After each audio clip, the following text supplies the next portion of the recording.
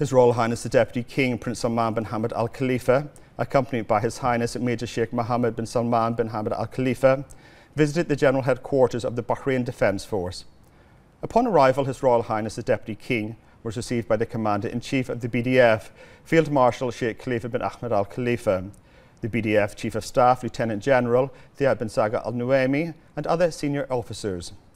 His Royal Highness the Deputy King highlighted His Majesty King Hamad bin Isa Al Khalifa's ongoing support for the BDF. His Royal Highness highlighted the BDF's role in promoting development, safeguarding the Kingdom's sovereignty and national interests, and strengthening regional and international security and stability, alongside international allies. His Royal Highness recognised the sacrifices made by the BDF's personnel in safeguarding the Kingdom and its citizens, adding that the honourable sacrifices will remain etched in the Kingdom's history.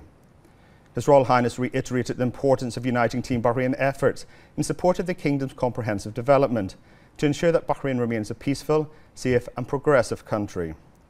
His Royal Highness was briefed on the BDF's plans and programmes implemented to further combat readiness and efficiency across operational training and logistical fields. His Royal Highness expressed gratitude and appreciation to the BDF members for being active partners of Team Bahrain, upholding the Kingdom's national interests with integrity, honour and courage.